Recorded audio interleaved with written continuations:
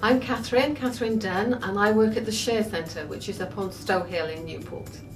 And I'm Nicola Davis. I also work in the Share Centre, and we're here today to hopefully be successful in our bid for the Crafty Women's Project. We're from the Share Centre, and what we're hoping to do is get some money to run our Women's Crafty Share Project.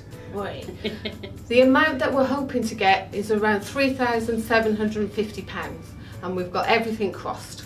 What the project is about is bringing people together, connecting them, introducing them to new crafts, new skills and experiences, so they make good friendships, good links, and even the possibility of starting their own little enterprise from the crafts that they create. When we're thinking about making a difference to the lives of people that we're going to be working with, we're trying to target social isolation and loneliness. So it's really important that people come together in groups like the one that we're hoping to be successful. Yeah, it's about the friendships, it's about the skills, building the skills, and really offering a lovely place to come and learn. Look what you can create.